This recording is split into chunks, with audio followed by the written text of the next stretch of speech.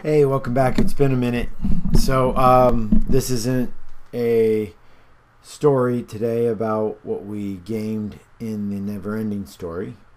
This is about, last Saturday, not yesterday, last Saturday, went to Virginia Beach Comicon, and I got a lot of stuff, and I wanted to talk about it because it's cool, and I don't get to talk about it with a lot of people. So, anyways, Virginia Beach. Oh, it's not Virginia Beach Comic Con. It's called Tidewater Comicon. Right there. All right. So, the camera's going really slow. Anyways, so a lot of people are into cosplay. I don't mind watching cosplay people, but I don't do it. People are into the panels and boards and stuff. Not really. I'm interested in seeing people that I've read their work or enjoyed their art, and then interested in seeing what's new out there. I love the creativity at a Comic Con. And by the way, Tidewater Comic Con is not as expensive as New York or San Diego. Much easier to get into, and it's not overwhelming with people. Just going to a cheaper con is so much easier. It just makes a big difference. So I'm just trying to explain that. That's what I enjoyed about it. I went with my two brothers and nephew. I went with Joel and Frank and Nicholas, and saw some other people I knew there, and people I knew that were there I didn't see. So it was that packed, and I was busy. So wanted to go over. So what I do is interesting is I try to find artists that I like and try to get them to do some art for me. Hopefully not spend a fortune, but something I enjoy, because I love seeing something I like in great art. So, does that sound ridiculous? I hope not. But, so first off, so everybody knows that my favorite character is illyana Rasputin from Magic. My favorite female character, favorite character ever since I was about 13, 14 years old, when they wrote her into the X-Men, and she grew up, and I was like, that character was cool to me. So anyways, and in my game, she's on my team. She's in a lot of the storylines that we write. She's there. So I originally wanted to get Mike Zeck to do some art, but $300 was way too much money to do some art for me. So even though, it's kind of legendary, but I didn't see him doing a lot of my stories over the years, just a few back in the 80s. So I was like, well, it was cool. But anyways, I saw other artists that were offering their talents for a lot less money. So, and I like their art. So there's something about their style or something that I like. So first off was this picture I had done by Jose Jaro of illyana. She's got her sword there, but she's wearing, see how she's wearing the hood and the mask? Years ago, Art Adams had, and I think Alan Davis or whatever, had wrote her into like some annuals where they were fighting Mojo, and they were all grown up, the New Mutants, and this was the style of uniform that she had at that time, and I loved that uniform.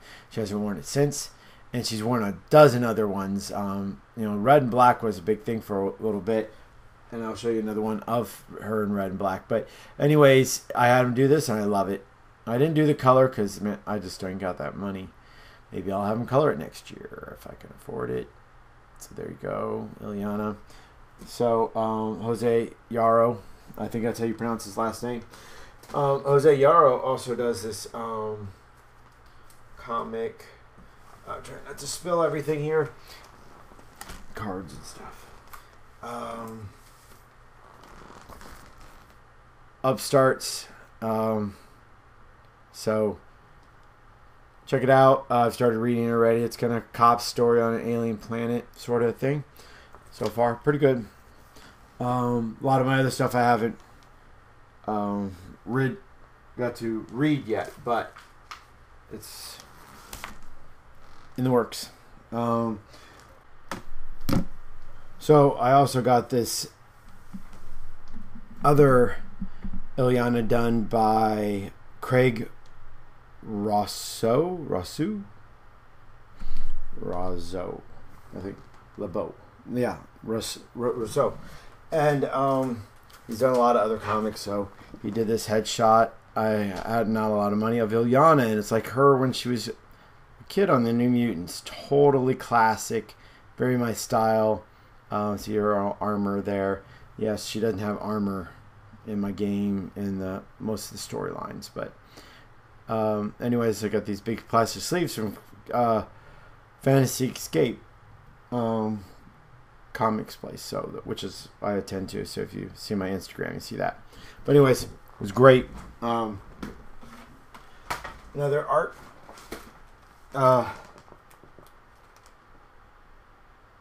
By Shelby Robertson that Joel got me of Illyana.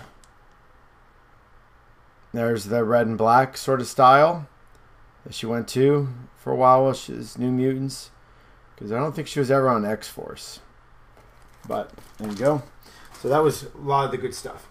I also got to see Larry Stroman again, and he's doing some art for me. He's doing a kitty in Alien Legion armor. Like last year, he did a Illyana in Alien Legion armor. So we're doing. And so I got him to sign a comic that him and Peter David both were on. So this old X Factor issue, which not that old, Secret Invasion. So, but it was great. X Factor was awesome. Also got Night in Beard comic, which I picked up. Really funny, great art. Tara Kershaw and Sarah Bollinger. Really, really good. I've read most of this already too. Fun stuff. I'd love to see it as a cartoon. So Craig Rousseau did this book with Todd DeZago, and oh my gosh, this is really good and fun art. Well, great art, but it's a fun adventure. They both have done a lot of stuff with Marvel Image, so it's definitely check this stuff out. Oh, it's called the Perhapanauts. Perhapanauts. So really cool. I read, working on reading this, but and it's cool going to a con, getting new stuff, and then you can get them to sign it. I've never been one to sell my stuff, so signing it isn't the most important stuff, but it's a good cool thing. Hey, grandkids, look at this someday. And another Kim and Kim, I got their first issue last year. I got their second one this year, and this was such a great adventure. Rock chicks, if you don't mind chicks word. Variety of different adventures, alternate worlds. I think that she told me that they're actually staying on the same world this time. So, cool. And this is by a lot of girls with cool last names. I probably will butcher them trying to say them correctly, but great. Great art too. And talking to TSP guy, he gave me this issue of 3 Corps. Says you should enjoy this, based off of me and him in a conversation. He gave me this comic and said, enjoy it. You will, and come back and pick up some more. So I'm interested in reading something that I didn't expect to have. So also I got to meet Peter David, and one of my best favorite writers. Him and Chris Claremont, pretty much most of the writing that I think is how I think stories should be. Those guys wrote stuff in that manner, and I loved everything that they did. If you really, a lot of people think that the stuff that they wrote never happened or something. It's like, oh, we need to write more like this, or we need to have more stories like this. Well, sorry, these guys were doing it in the 80s and 90s. You just didn't read their stuff, but I saw it. Anyways, Peter David also did Young Justice cartoon. The episode Bloodlines is one of them, and I bought the script to it. And I thought it's so cool, and then he signed it, and it's the script for the cartoon. I just thought it was so cool, and I read tons of his comics over the years, and loved everything.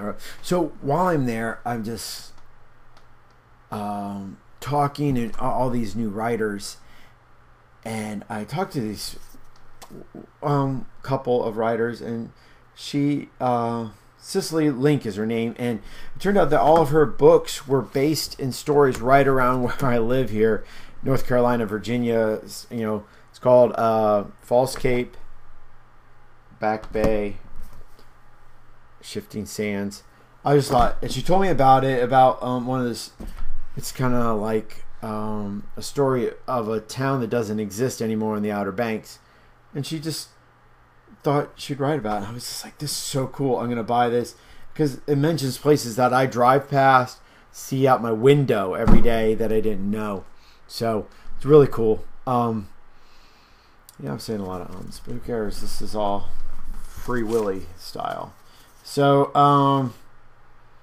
and her husband card here, really cool. And I picked up a lot of cards for stories like Tunopolis, which is something I'd like to check out. I went and I followed most of these guys on my Instagram, and Bearded Night and Space Aliens, Bad Mothers and Guns. Really good stuff. So much artists. Can you even make that out? No, it's probably too bright. Anyways, and there was even wow, just audiobooks. This guy did his own audiobooks. Can you eventually read that, maybe, if I go closer to the camera? And focus, please. Focus. Anyways, did his own audiobooks to these stories. Hopefully when I finish these, I'll mention it in some more videos. But fried pickle noir. Are you serious? Totally cool. And I just kept getting cards because I wanted to go follow them online, and maybe their Twitters or whatever. And it was a great time.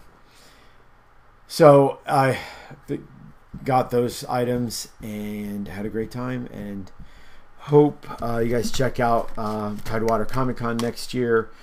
These smaller cons are just so much better. I'm thinking about going to the one in Charlotte this summer, and vote for summer, and trying to maybe even go to Hampton. Who cares about the big ones? These small ones seem to be better at just small time stuff that is more interesting, and you get more. You can actually talk to writers without a massive line, and artists. So happy. Y'all take care. Happy trails and fair winds and following seas. This is Jody